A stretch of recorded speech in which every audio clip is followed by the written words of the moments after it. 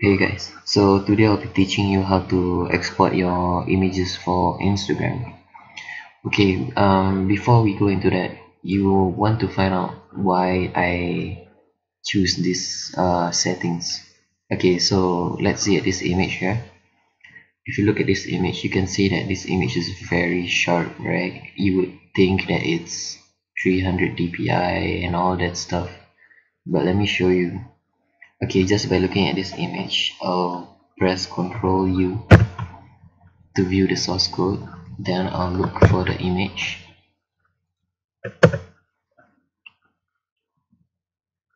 So this is the link to the source of the image. This is the actual image uploaded. So I'll save it to a folder in my drive. This is the photo here. I'll right click it, properties, details, check it out. So you can see that the DPI is 96 DPI. This is the dots per inch that Instagram will convert it to, no matter whether you upload it as 300 dpi or 240 dpi. It will be reduced to 96 dpi because on web it doesn't make that much difference unless you are gonna print your artwork. This is also the width and height, the pixels that you should be cropping your photos to. Okay, if you can just remember these three numbers, yeah. So knowing that Instagram does that, right? So it's best that you actually resize and crop your images according to their specifications, because if you do not, then you are allowing Instagram to crop and resize your images according, like using their own tools, which might not be the best. So what you would do is, let's say I want to upload this photo, right? What I would do, I would crop it first to 4:5.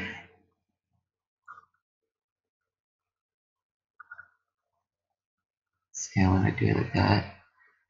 Once it's cropped, then for those who want to export in Lightroom, what you can do is go to File, Export, change, click this, resize to fit short edge 1080 pixels, because that is the shortest edge. Change the deep pixels per inch to 96. This is the shortcut if you want to do it without going to Photoshop. But going to Photoshop will be the sharper method in my opinion. So make sure the settings for this is also 100 sRGB. Make sure, because web can only read sRGB color space. Yeah, so then you export. This is for the quick method. The sharper method, in my opinion, would be by right clicking this for image, edit in Photoshop, open anyway. So then it opens in Photoshop. This is Photoshop right now. Okay, hold on while it loads.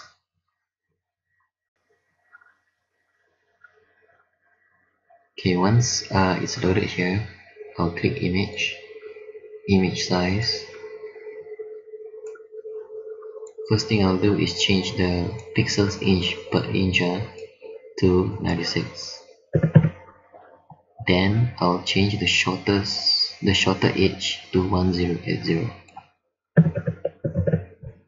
See, automatically it'll be 1350. Remember the three numbers just now: 1080, 1350, and 96. Also, make sure you are resampling it by 2 bicubic sharper, because this is a reduction in size.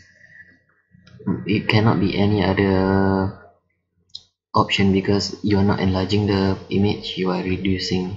So it should be this.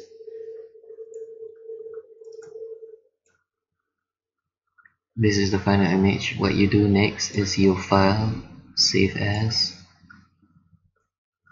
Make sure you choose JPEG.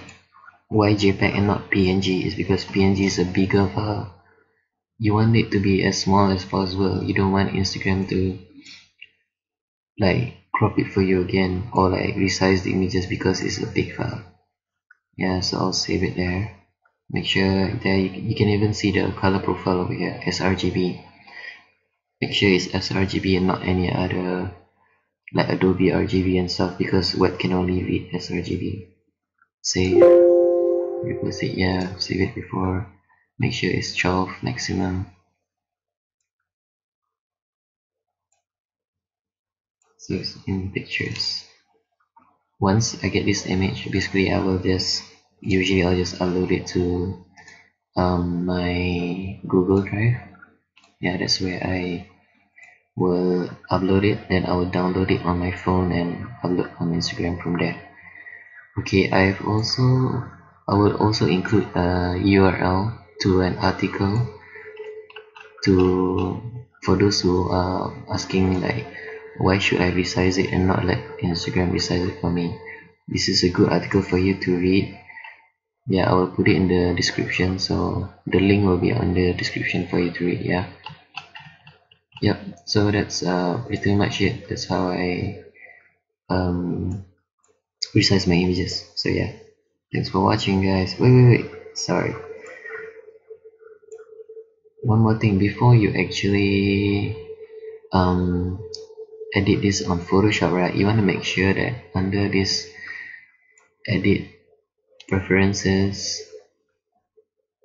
you might want to change this first to sRGB, because it will by default it will be Pro Photo RGB or Adobe RGB.